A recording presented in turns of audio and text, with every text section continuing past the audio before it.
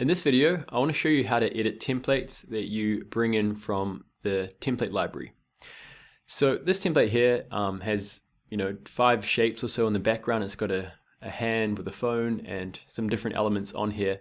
But right now, as you can see, you can't actually select the shapes. You can't adjust them. You can't select the hand. And the reason why is because we've locked them. And the reason why you can't see it right now on the timeline is because they've been hidden. Okay, and we do this to make it more simple for you to edit them. Elements that have animations and that don't really need to be changed, we basically lock them. But if you do want to see them and change them, you can often click on this icon and you'll see the hidden layers. Okay, so currently, you've got the shapes locked. So if I unlock the shapes right now and I double click on them, I can go in here and I can make changes. I can change up the colors. Let's say I want to make this one white, for example, something like that. Then I could go back out of here into the main project. You can see it's been instantly updated like that. Okay. Also for this this hand, I can go through and change the video. So if I just select the video here and click on replace, I can go and grab a different video. Let's say, for example, this one here. And if I just play this through, you can see I've got my nice video screen added in there like that.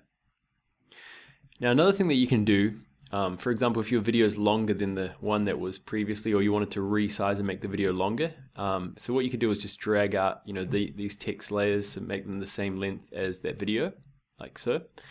But then I also need to go through and unlock this and make sure that this is the same length as well. And I'll go through also with the audio. I'll probably make it the same length, and I'm going to unlock the hand, make it the same length. Now with these shapes, because they're in a group, we need to go into the group, and often by default you'll see like just the layers here like this. Okay, so you can see the shapes, but you can't see the actual other elements on the timeline.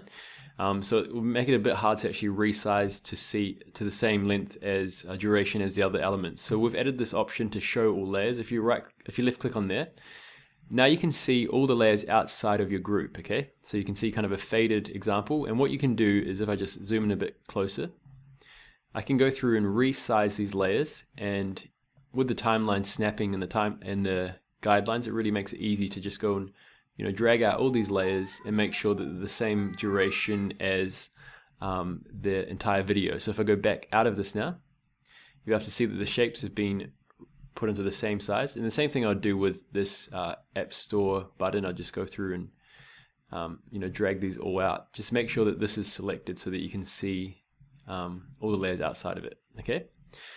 So if I go back over here, now you can see that everything's been updated and made the same duration as the video. I could go through and collapse all these like so. And again, if I wanted to hide some layers, let's say I wanted to hide the audio track, and I just simply click on this icon. Now there's only 4 tracks on the timeline, but everything's visible on the actual video. So those are just some helpful tips in terms of editing. When you bring in some different templates, you may not be able to find certain elements. So just simply click on this icon.